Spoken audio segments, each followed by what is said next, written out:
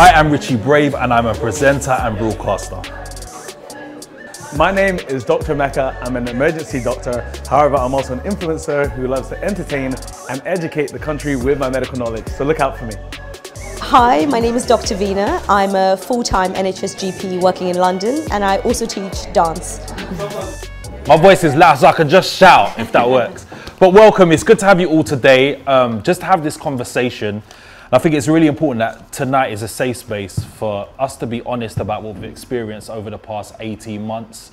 I'll begin by saying, you know, as people from Black, Asian, minority ethnic groups in the UK, there's a specific experience that we have, right? And it isn't just related to COVID, it's related to everything. If you look at education, if you look at policing, if you look at communities in general, there are very specific experiences that overlap. So obviously this conversation today is about COVID, vaccines, etc. I'd say no question is a bad question, is a wrong question. I don't know about you, but I get enough messages from my aunties and uncles on WhatsApp, and sometimes I'm a little bit like, yo, like, is that true? Isn't it true? Yeah. So this is a space for you to ask questions, really. But it's not about me. I'm just here to facilitate a little bit. I just want to welcome my guests to the stage. So do you want to tell people who you are, a bit about what you do, etc.? Sure thing. So my name is Dr. Emeka. Some of you may recognize me from like TikTok or Instagram. I do a lot on social media in terms of medicine. I'm an A&E doctor by profession at the moment. I've worked a lot with different brands, different groups, talking to young people and talking to people about the vaccine. I've been on news quite a bit speaking about it too, because I've worked on the Corona wards as well as A&E. And so like, I have first-hand kind of experience about what COVID can do. And that's why like, as soon as the vaccines were able for us to get them, I got mine ASAP and I encouraged all my friends, my family, and I know that a lot of young people have questions. I've had like loads of DMs and questions on the street of people asking me about the vaccine, side effects, etc., etc. So that's why I thought, you know what, come here, and as he said, as Richie said, there's a safe space for everyone to ask questions about the vaccine and whatnot and the booster jab. So that's a little bit about me. Hi guys, my name is Dr. Veena. I'm also a full-time NHS doctor. I'm a GP by profession. So I qualified last year as a GP during the pandemic, and it was, if I'm honest, it was an absolutely crazy time trying to pass exams, balance what you're meant to do as a trainee, working in A&E, doing out of hours, doing clinical work, staying on top of everything, dealing with all the uncertainty. So it was, we were talking about this earlier today, it was a very character building time for us, and I think we can appreciate wherever you are in your training or wherever you are coming from, you know, with all the uncertainties, with information from television, from WhatsApp groups, from your friends, you don't know what to believe, who to listen to. Please feel free to ask us anything that's on your mind. We hope that this is a safe space for you to just discuss things with us so we can maybe address some of those concerns in a very easy and simple way. I also teach dance on the side. I have a passion for movement and wellness, and I hope that if any of you have interest in those areas, we can discuss that too, because fitness is always good. But yeah, I hope we can address some of your questions today about the vaccination and COVID-19. Great, thank you. I should have said who I am. So my name's Richie Brave, right? Be good for you to know that. And talking of boosters, I had mine yesterday. My arm is very sore. But in terms of this conversation, this isn't about convincing people to do anything. This is about giving you information to make an informed decision, whatever you choose. So don't think this is propaganda. We're not bringing you here to convince you to do something that you don't want to do. Essentially, we all have autonomy to make decisions. And it's just important that when we are making decisions, we're informed when we do this. So it's a space to be honest. It's a space to empower you to get more information, share your experiences, share some of your apprehensions, share the information that you do know, talk about why you do want to get the vaccine, don't want to get the vaccine, why you're unsure. Well, I mean, you said you've worked on COVID wards, so we know it exists, but there's some people that are unsure whether it exists or not. This is a space to explore that. So when I said there's no such thing as a silly question, we mean that. There's no point in holding these things inside. We walk out the door and we think, oh, I wish I would have asked that question today. So in short, this isn't just us sitting up here talking to you directly. This isn't some sort of presentation. We're going to break into smaller groups just to explore the subjects a bit more in smaller groups so we're able to, you know, explore them in a little bit more detail. But we have facilitators who will be doing that for you. Facilitators, you want to raise your hand so people know who you are? Got it. Great. Thank you. But I want to get into the bit that people think is boring. but I love a bit of this. I'm a facts and figures man, you know what I mean? When someone tries to challenge me, I always like to lay the facts on their head so they can't say nothing. Yeah. So talk to me a bit about the facts and figures around COVID, specifically its effects on Black, Asian, minority ethnic communities. Yeah, no, definitely. And I think that's why we have these figures down, right? We're not here to bore you, but I think it's important to just kind of lay a background of why we're addressing this, why is this so important, and why are we so passionate about it. So in London, right, ethnic groups with the lowest rates of vaccination, which means the highest proportion of unvaccinated people, are Black Caribbean, Black Other, and mixed white and Black Caribbean. This is around 50% vaccinated compared to 85% of, say, white British. 50% to 85, that's a big difference, right? Do you all agree? Yeah, it's a big difference. So it just makes you think, why is that? You know, is it the beliefs? Is it something they've seen? Is it personal experiences? So that is a big difference I think we should see. And the pattern's also present, not just in the general public, but also in NHS staff. So everyone is kind of seeing this, yeah. It's true. When you like break it down into age, in terms of age groups, and 16 to 17-year-olds, 54% people are 57% of people are unvaccinated. So that's more than half. Obviously, I know in terms of rolling out the vaccine, the younger people came obviously last in the food chain because we want to get the older people, the more vulnerable people vaccinated. But now that it's available for everyone, we want to see that kind of uptake. In 18 to 24-year-olds, 44%. So we just vaccinated just over half. And in 25 to 39-year-olds, 41%. So it's better as it goes up in age. But obviously there are a couple of factors that the vaccine's been around longer for those who are older and they have more access to it. But now it's time that obviously of all ages, everyone over the age of 16 and over, we're encouraging to make sure they can go and get vaccinated, especially if they're suffering from long-term health condition. I think this taking into account younger groups. And the thing is that I need to stress is that the vaccine, there's no evidence that affects Black people differently. I think there was a stigma where Black people often thought like this was an agenda against them, and that's why the government was pushing to roll it out in like predominantly Black communities. However, what the issue was, in terms of how COVID was affecting us, Black people were 3 times more likely to be severely ill when COVID was going through the first wave. And that's why, especially in the areas I've worked in, so I worked in hospital, I was working in Essex, so Romford, Ilford, and East London, in Homerton, as well as Harlow. And these are very, very diverse areas with a number of different Black people. And we had our colleagues were getting unwell, we had patients getting unwell. So you were kind of seeing it firsthand that Black people were high risk. Being a Black individual or being part of the BAME community was high risk. And that's why we've been pushing people to get information and make decisions on vaccinating themselves and their families. Yeah, and I think I agree with that because Black, Asian and minority ethnic groups were more at risk, not of just getting COVID, but also getting severe outcomes and severe adverse effects from COVID. We saw this firsthand. Yeah. I saw this in the community where, you know, it still pains me to share this and talk about it, but people in their late 30s and early 40s losing other halves, you know, kids being left without parents, and you just think they're just a few years older than you. This shouldn't be happening to young people. So there was a genetic predisposition, which means that people of color were being affected differently to the condition. So there are facts to, you know, say that. So in the UK's first wave, Black people were nearly 3 times more likely to die from COVID than white people, and that is the sad reality of what happened. And every time I speak about this, it is with a heavy heart, and we can't belittle what, you know, the losses that we've had. In London itself, there were ethnic minorities, you know, comprised of 34% of the population. But although that's only 34% of our entire population, they form 48% of our health force, 54% of people in food production, and 44% of transport workers.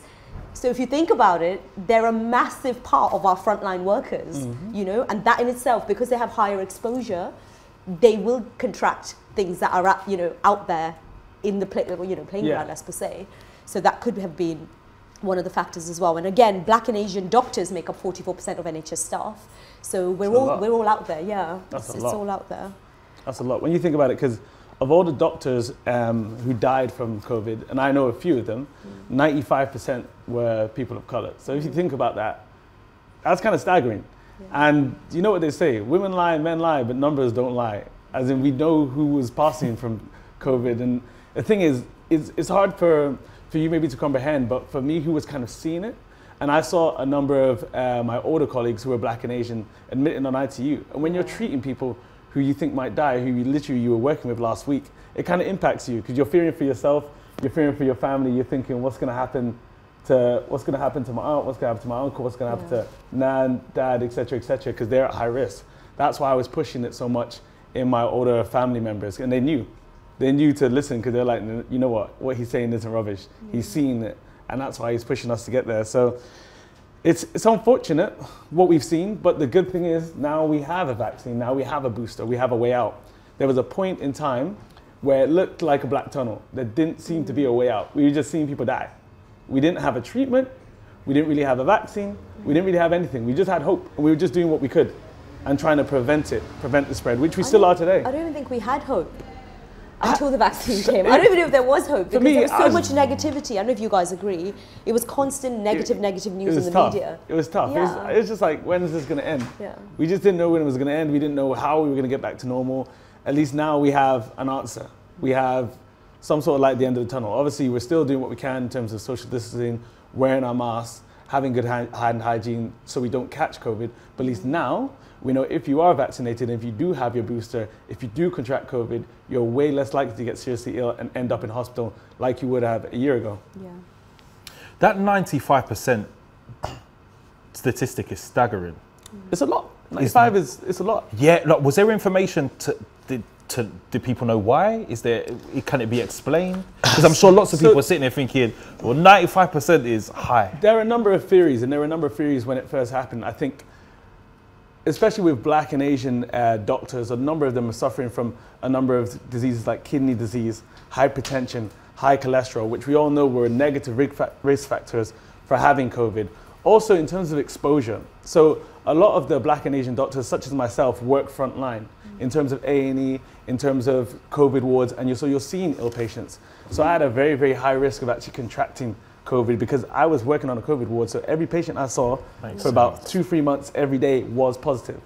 So think about that. Your chances of you getting COVID is a lot higher than. So I think that's some of the theories that they thought about in terms of the genetics that go into it and environmental factors as well. Yeah, and I think afterwards studies looked into why it was just Black and ethnic minorities, and they actually found that there is a genetic predisposition that means we are affected a bit differently to the virus. Okay. So that then came to the forefront afterwards, which then tied in all the loose ends, and we saw actually things are starting to make sense. Yeah, things are starting to make sense. That's fascinating, and I think this is why these conversations are so important, because this information, although it's free to access and we can access it, it isn't always out there, right? Yeah, exactly. Because we don't have an opportunity to sit in front of a doctor. Usually it's 10 minutes. Yeah. Like, my back hurts, like, can you give me something for it? And then you're out, right? But to be able to explore this, I think is important. I like the fact that you touched on the beginning. I mean, my dad was in intensive care for 2 months. We nearly lost him. My family have lost 8 people to COVID. But you go into work with my white colleagues and they're like, oh, I don't know anyone who's died.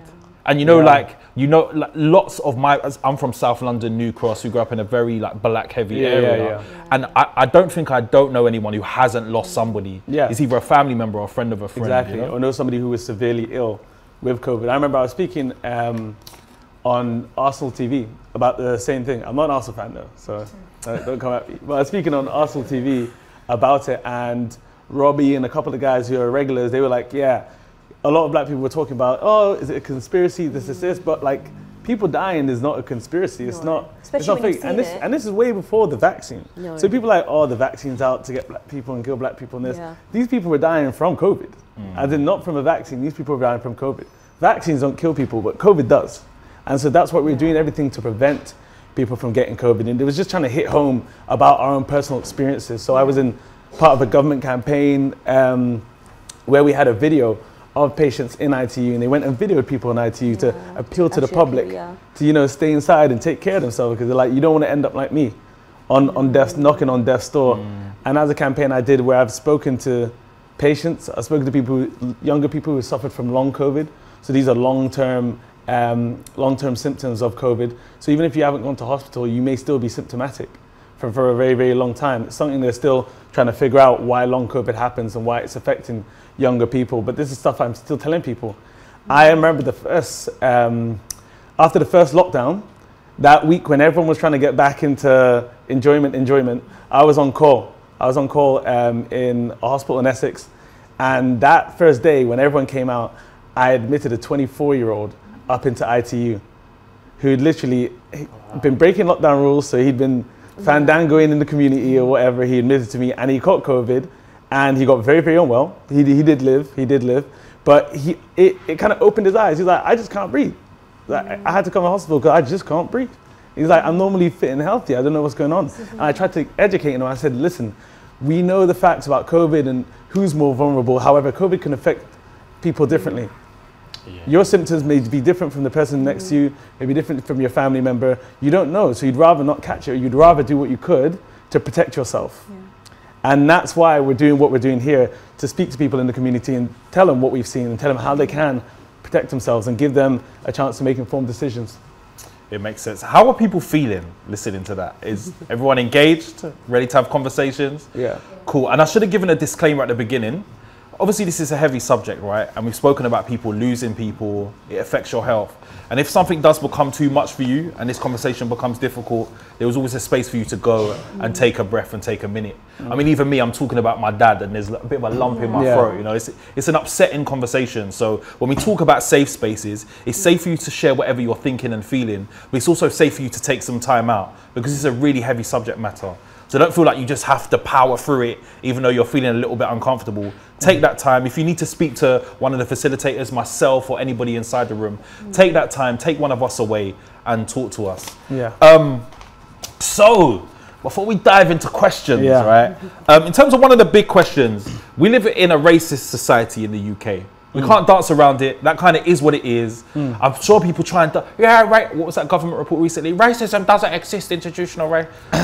We know what it is. You know what I mean? So given that we live in a society like that, and we've spoken about education, schooling, policing, all of that, it disproportionately affects Black, Asian, minority ethnic groups. And this is why we're having this conversation today.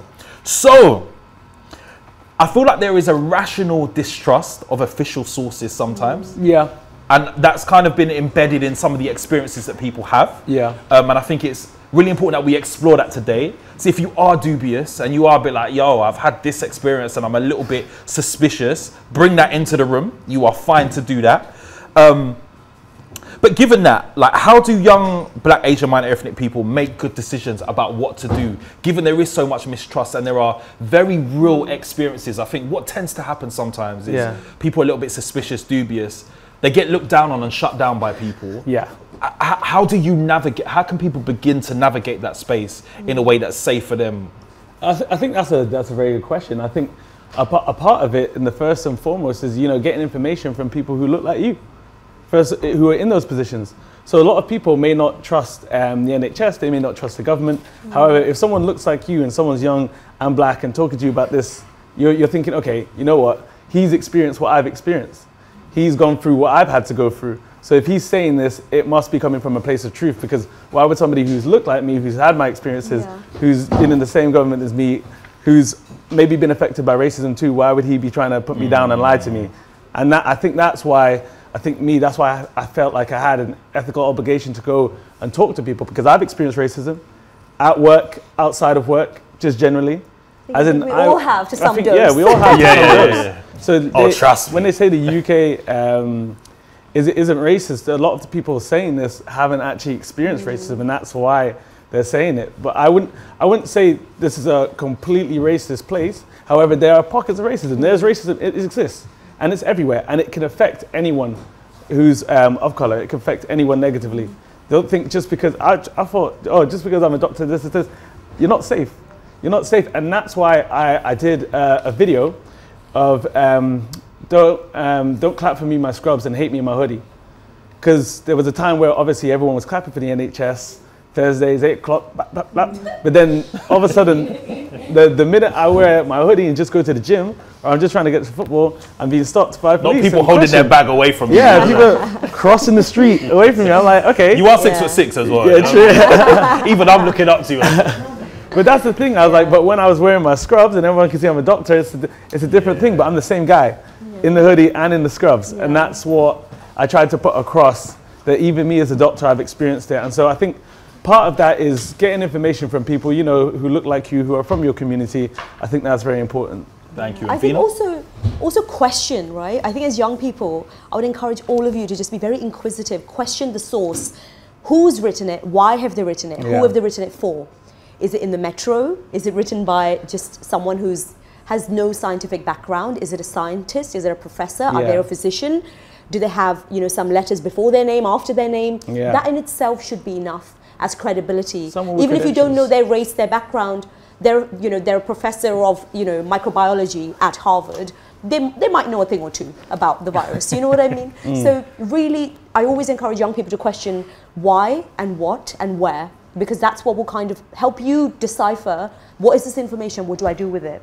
And I say this because in South Asian communities as well, you know, my mum would tell me, there is this turmeric you should rub on your face in this direction, and there's a mango you should eat at this time of day that will do this. And I'm like, who told you this? Like, WhatsApp, it's going around. And it's really hard to break it, because to you it might think, oh, but someone's just obviously fabricated this and sending it around. But to communities where that is their source of information, it's hard to get through to them that that is wrong information. You know, we were running COVID clinics where we give vaccinations at practices.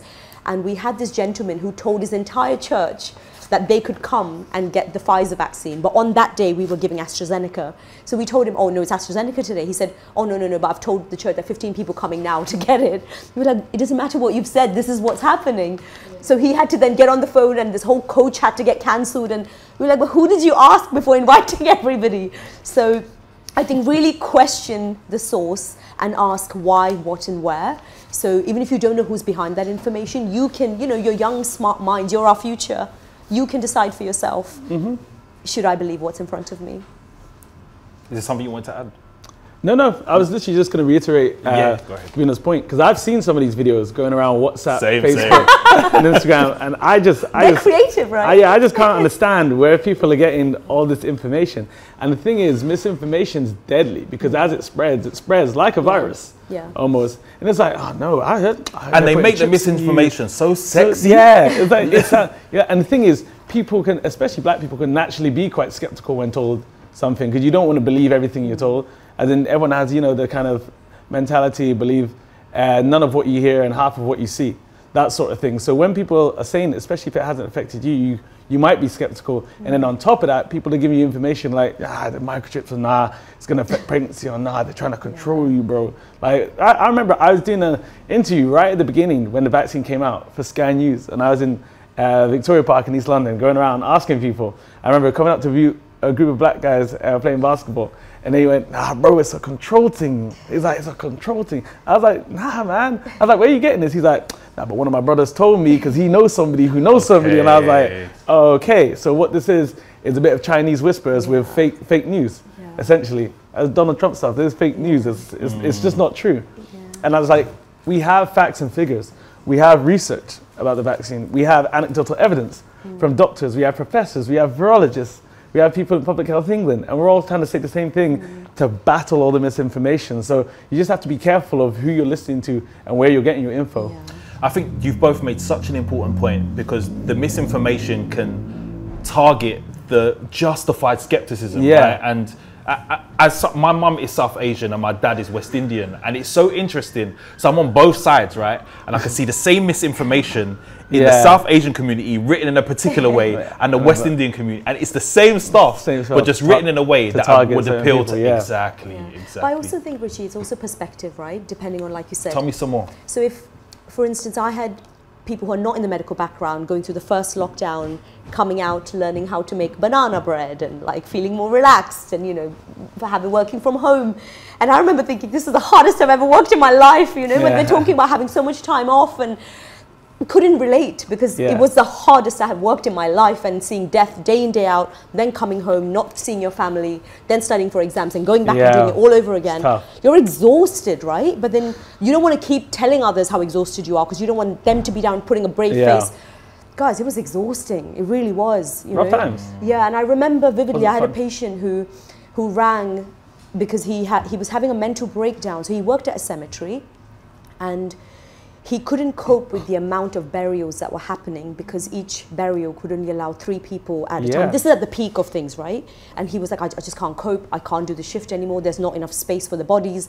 And I was on the other side of this thinking, oh my goodness, how can someone sit and tell me this is made up? You know, when when our patients are the ones dealing with these bodies and burying them and putting them in the ground. And it just becomes very palpable and very real. It was very frustrating. So, very frustrating so to I think hear it's perspective, people talking about COVID being made up and the virus isn't real. Listen, I don't want you to start answering the questions before we get to the breakout groups. You're going ahead of us, and I'm just aware of time, so I think now is a good time to go to the breakout group. So what I'll say in terms of questions and the kind of things I want you to think about, but bring your own stuff as well, is historical mistrust of vaccination programs in black communities, perceptions of the health service and government, and how events in the US might influence our decisions over here. So the world is getting a lot smaller. It's starting to become a global world. I want you to think about that kind of stuff, and also all the questions that you have. So facilitators, I'll ask you to break people into their breakout spaces.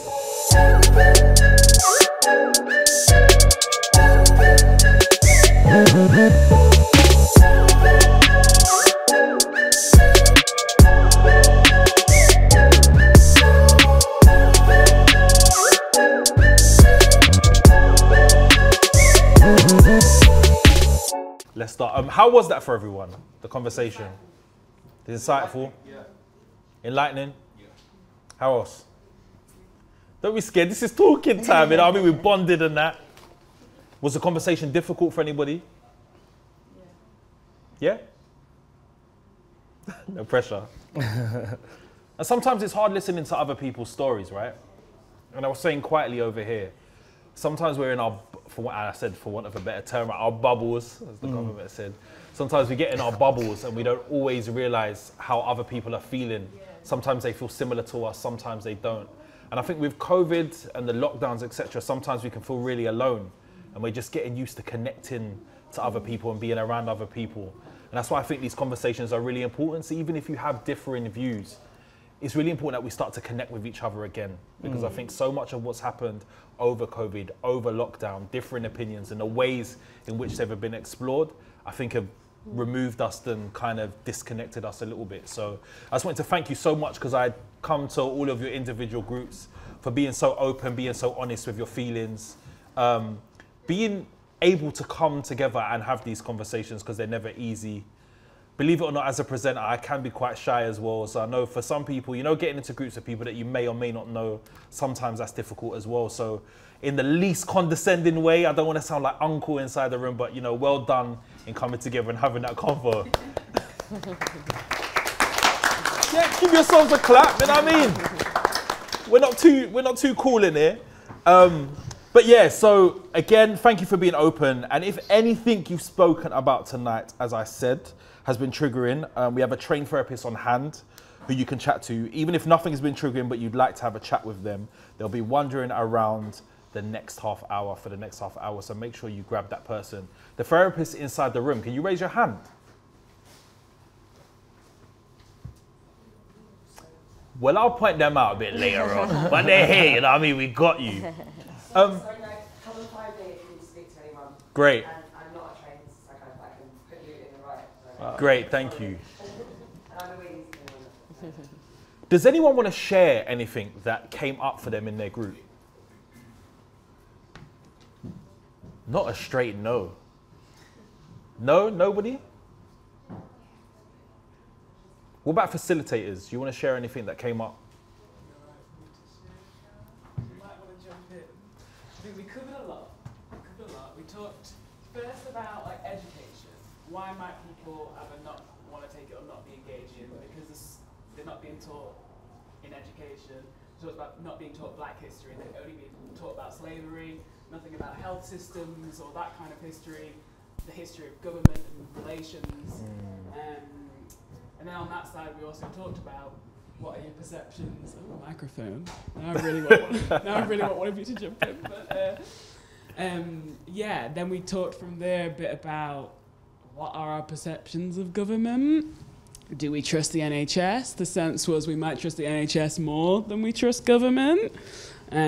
We might trust some celebrities. It's always a hard line, but some kind of influencers, activists, we might believe when they're talking about their personal experience. I think someone was talking about kind of seeing an activist talk about their experience of their dad having COVID and really believing that story, because it's a personal story of someone you know, someone whose views you might agree with, or whose like just life experience you might know, and how that might help. But on the other side, it might not always be the best because they're out for it for themselves, or someone talked about seeing like a campaign and then it having hashtag ad on the bottom, and you're like, is that genuine information if they're just trying to lead you a certain way?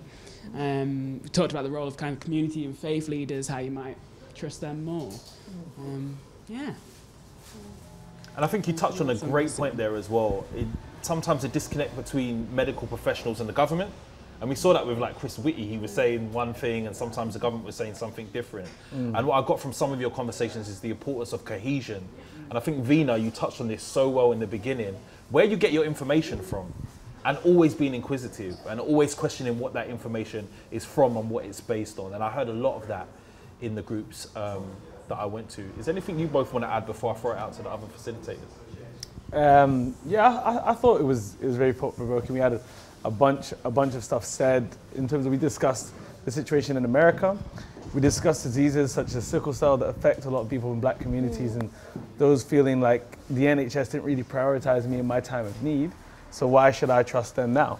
That they've rolled out this vaccine to help me, etc. like that. And we discussed that black people, especially black women, have been disproportionately affected in the NHS in terms of not being taken seriously and whatnot, and what kind of snowball effect that has had on their further treatments and when people actually seek a doctor. So like health behaviors in black communities versus health behaviors in white communities. If you go and ask a lot of white people, especially the older ones, they trust their doctor. I can tell some of these people anything. I can tell them the sky's falling down and they'll believe me, like, okay, cool, it's falling down. Let me get my umbrella. But then you speak to some of your younger black patients, you tell them, no, you need to behave that. And they're like, doctor, do I really got to take this though? And they're like, if you don't want to see me again and you want to get better, then yes, you do. They're like, but my man told me that I could actually do this and I don't actually have to take the antibiotic. I'm like, don't know who your man is, but he doesn't work with me, because you better take these antibiotics, boy. That's how you have to do it. And so you kind of like approach different patients in different ways. And I think we touched on it there in terms of people's NHS experiences and whether or not that would actually, help them make an informed decision about whether or not they want to take the vaccine, as who's giving them that information, where they're getting the information, and how skeptical people can be. I think that was a really important thing, because at the end of it, that's what it's going to come down to. You're only going to take something that you trust is going to either help you or get you better in some sort of way. If you don't think that's the case, or you think it's actually going to do the opposite, then you might be in trouble. I don't know if this gentleman minds me saying, he spoke about how he knew somebody who actually wasn't supposed to take the vaccine, because there's a small group of people medically who we advise not to take it, especially in the beginning, due to some of the side effects or previous adverse effects with stuff that might be found in the vaccine. And then he was actually encouraged to take it and developed serious side effects and ended up in hospital. And so obviously if he hears this, he's going to be thinking, who encouraged you to take it knowing you shouldn't be taking it? Like, what was their agenda? Is it just as many people to take it as possible, or do they actually care about people's health and well-being? And that was a very good point. And you see that in communities and people's personal experiences. The same way Dr. Veena and I have had our personal experiences with COVID and patients, other people have had their personal experiences with doctors, and they always haven't been positive. And that's what helps people make decisions. So that's very, very important to know that obviously at a ground level from us, we have our patients' best interests at heart. However, the representation at the top of the NHS may not be on the same level. Okay. So that cohesion you're talking about needs to be from the people who are actually seeing the patients in these communities and the people making the decisions at the top. Top down. Yeah, and I think it was interesting. We had quite a few young people tell us they felt a bit left out, where everything was targeted towards adults with big words, big language that they couldn't really relate to.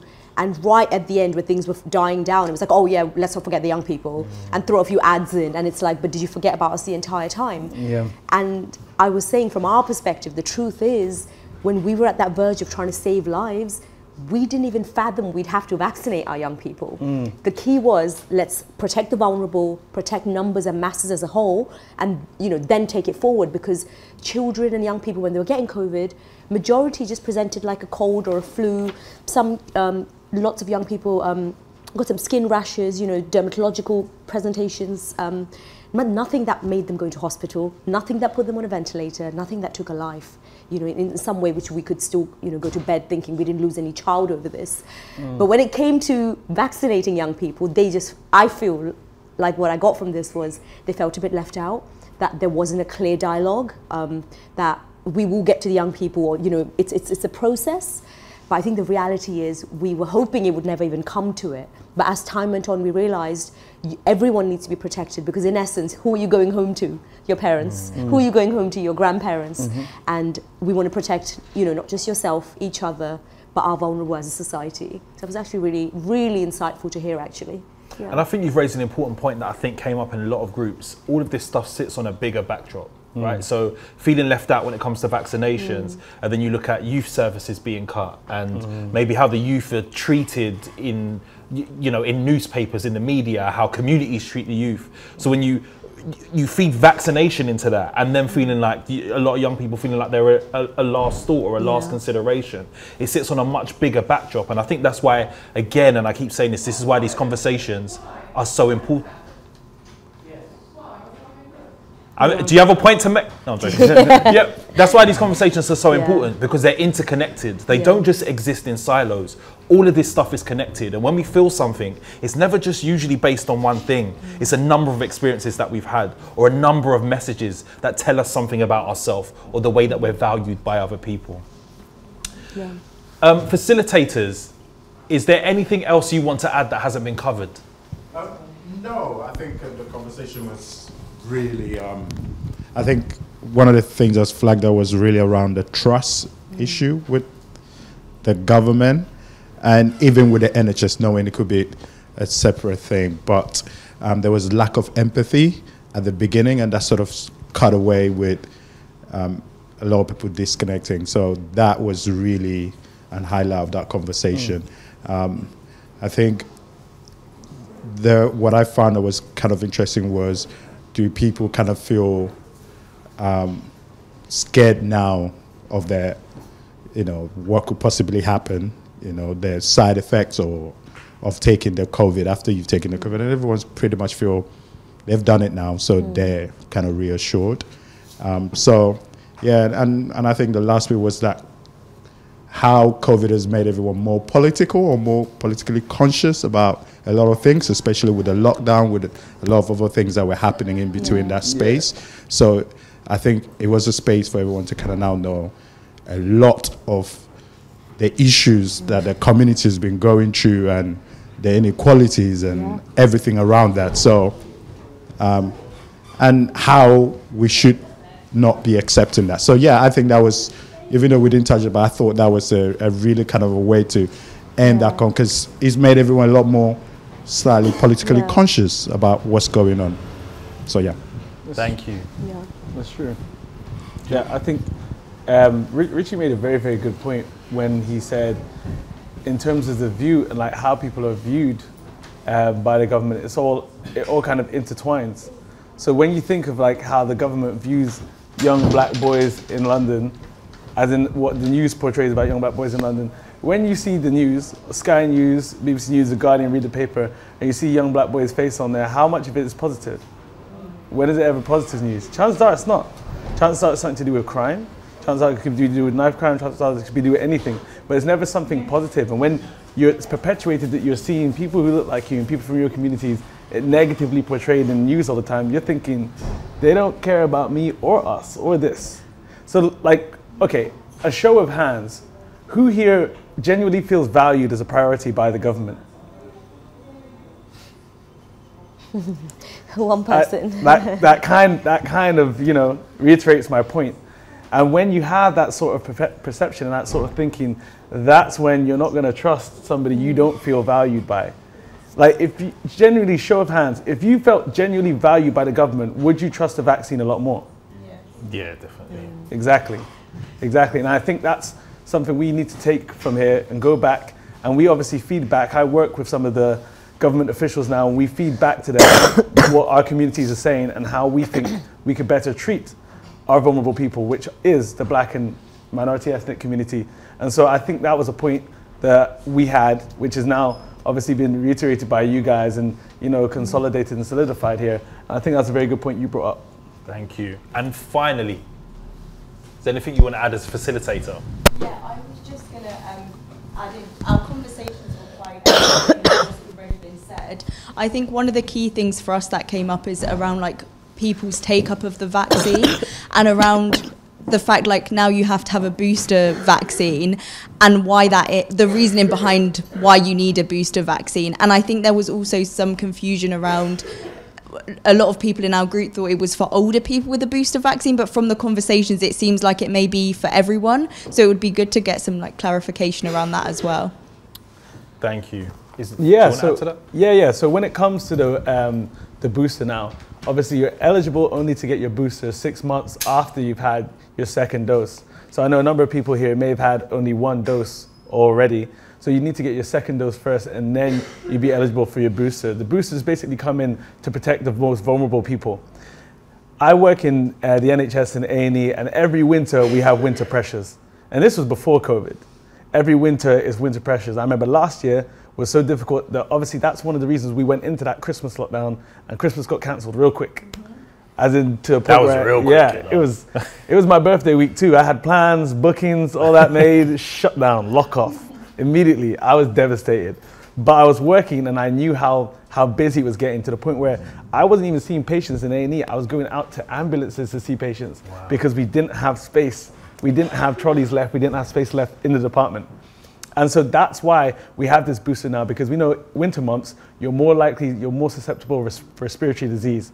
With people being inside and the change in humidity, viruses, this is when they thrive. Virus thrives like Michael Bublé. Every Christmas, it comes out.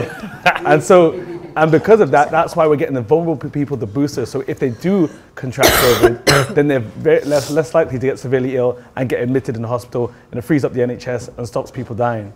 Obviously, because of how many boosters we have, there are younger people who've now had their second jabs, at least after 6 months. And those people over the age of 16 who have underlying chronic conditions are eligible for their booster too.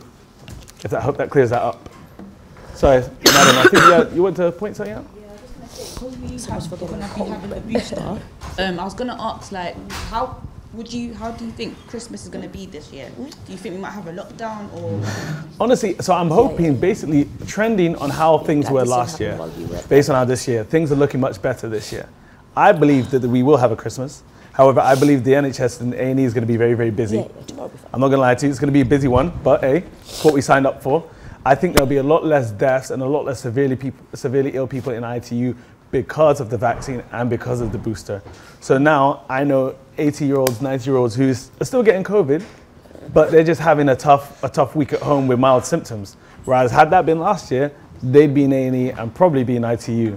So it's going to be a busy one like it is every year. That's just how the NHS works. That's how disease works. But hopefully because of the booster and because so many people have been vaccinated from not only COVID but had their flu jabs, because we offer over 60s a flu jab every year for free in the NHS, hopefully we're going to see a lot less patients in A&E, and it should be better. But I mean, I went there and predicted that COVID wasn't going to be as severe as it was right at the beginning. And here we are. And here we are. 2022 coming. I remember I was on Good Morning Britain with a plaque in front of me in a suit talking about how, oh, well, we have it under control and I think it's going to be good. And then the next picture I was full PPE, sweating, crying on a COVID ward. So not this you. I'm COVID negative, guys. Please don't worry. That's just having a cold when you come to a COVID talk is not the one.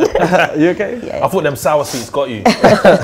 Yeah, so it's going to be an interesting one. We're going to play it by ear. But the thing is, we have a lot more information now than we did last year, which is the main thing. Not in terms of just vaccinating people, but in terms of treating COVID as well. So I was involved in the recovery trial where we were testing a number of different treatments for COVID and for people who are on long-term oxygen. I worked on the high dependency respiratory unit. So basically everyone was getting high flow oxygen because their lungs were just shattered. And back then we didn't have that many answers.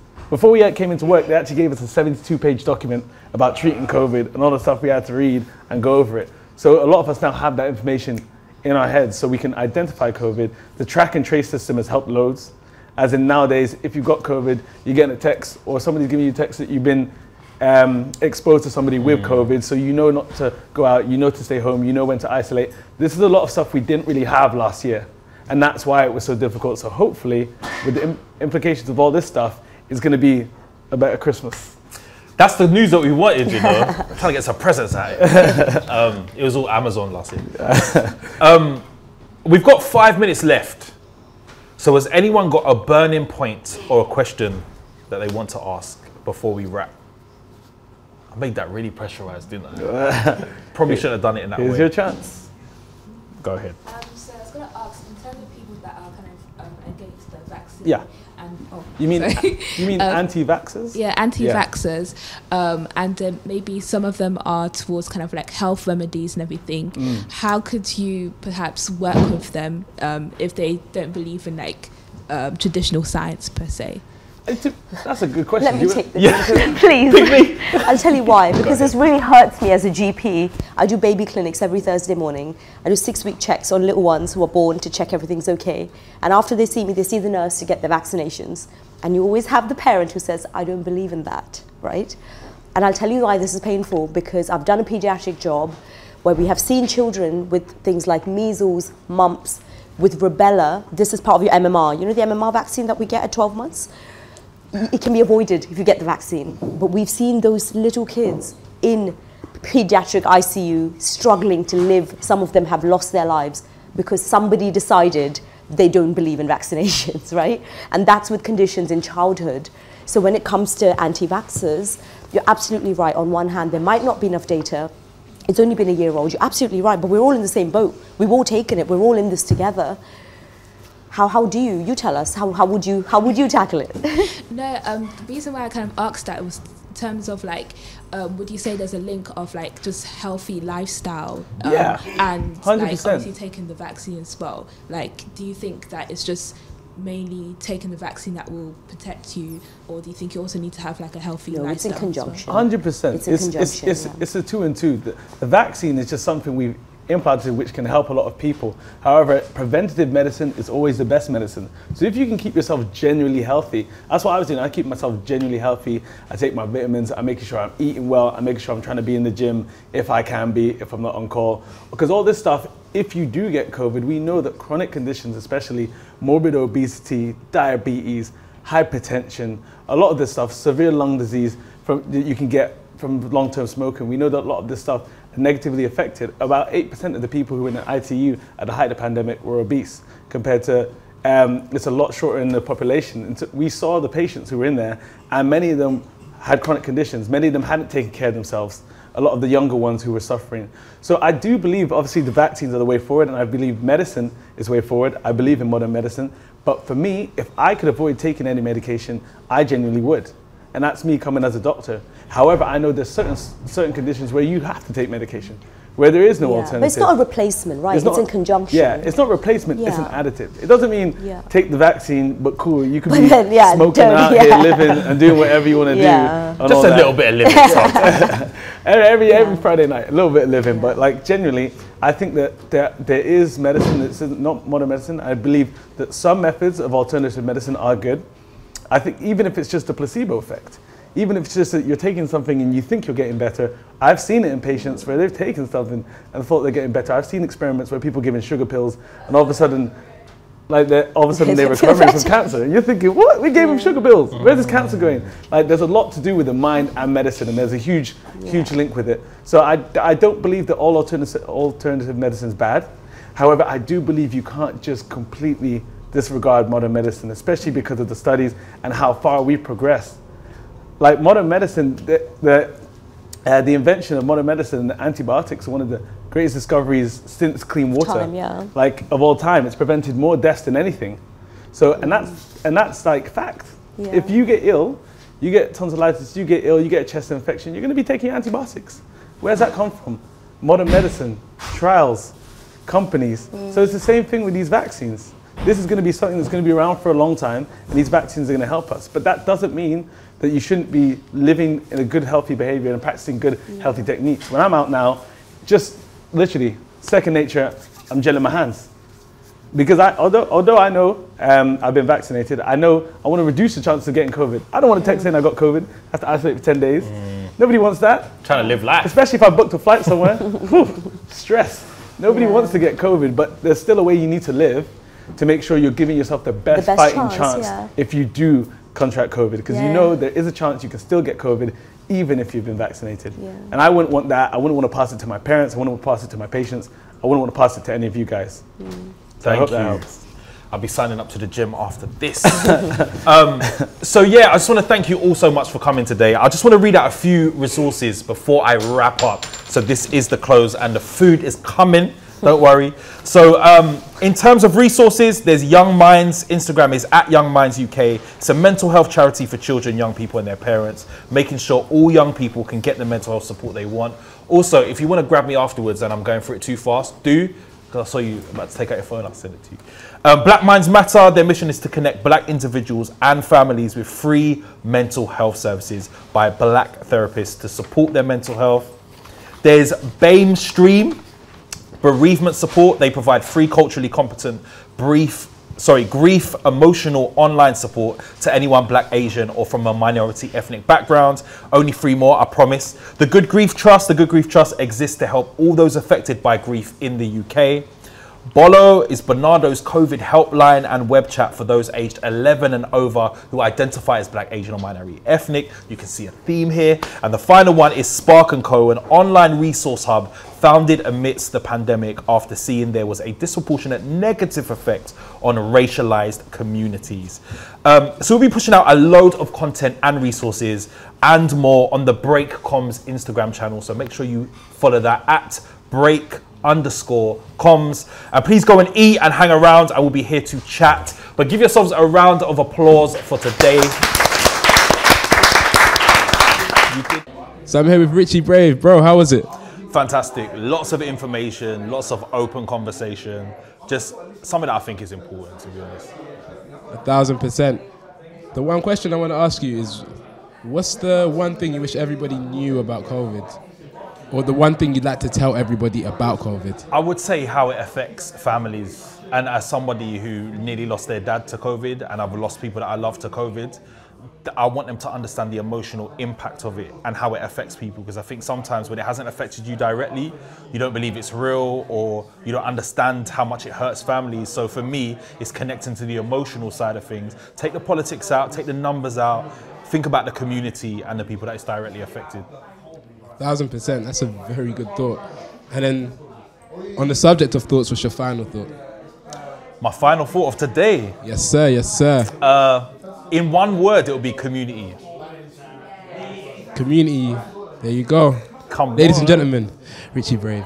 Bad bitch pose. Hello, guys. I am here, minus a booster box, with the amazing Emeka. So, brother, how was the actual panel? I thought it was really good. I was impressed with the turnout. We got there eventually. There were a bunch of people came, and I felt like it was very inquisitive. So a lot of people actually had genuine concerns and questions, and hopefully the information we gave them today, they can go back and not only retain that information, but actually tell people, you know what, we spoke to these doctors and they came and we asked these questions, and then they can go to the community and actually spread the information. So even if people weren't here, they're still getting the same info as if they would. 1000%. 1000%. So, my next question, final question. You've had a lot of questions today. So the final question is, what is the one thing you wish everybody knew about COVID? I think the one thing I think everybody should know is just how destructive and deadly COVID is. I think a lot of people do know because they've been infected. However, I think there's so many people out there who don't actually realize how destructive it is. I think if more people knew, a lot of people wouldn't be questioning COVID. They wouldn't be questioning the vaccine, and people would actually be walking and going out in public and acting sensibly, making sure they're washing their hands and making sure they're wearing their masks, making sure they're socially distancing if appropriate, if they knew just how devastating COVID is. And that's something that people won't know unless they've seen it themselves, but I myself have seen it, and I wish everyone had seen it too. Sweet, thank you. And now, any final thoughts? Final thoughts are, where are we going to go from here in terms of how many people will get vaccinated, how many people will have the booster, and is this going to be a regular thing that occurs every year where we have our booster jabs from COVID? Possibly. However, is it something that could potentially not eradicate, but at least control COVID to the point where we can live our daily lives? Hopefully. And that's my final thought. All right. Thank you very much. Yes, so I'm here with the amazing Dr. Veena, whom, if I had known I would be doing this today, I would have actually done my hair.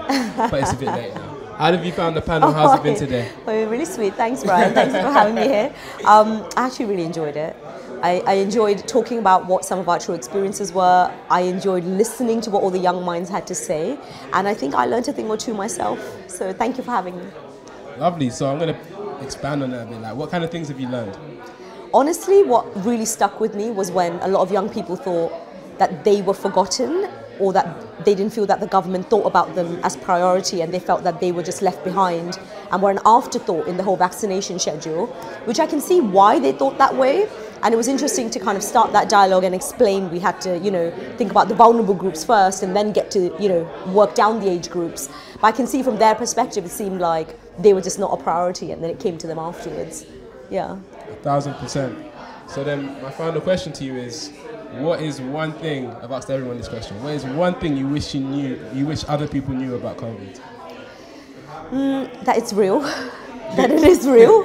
And I say that because there are still groups of people who think it isn't, not just in our country, but also recently I just went to East Africa and came back.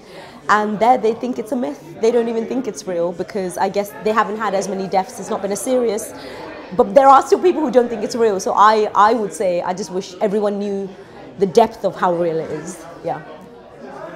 Most definitely. And any final thoughts? I'm just really grateful to be here to share the space with such amazing people. Thank you, SoapBox. Thank you, BreakCom, for having me. And I hope we do this again. Cool. Wonderful. Ladies and gentlemen, the amazing Dr. Veena. Thanks, guys.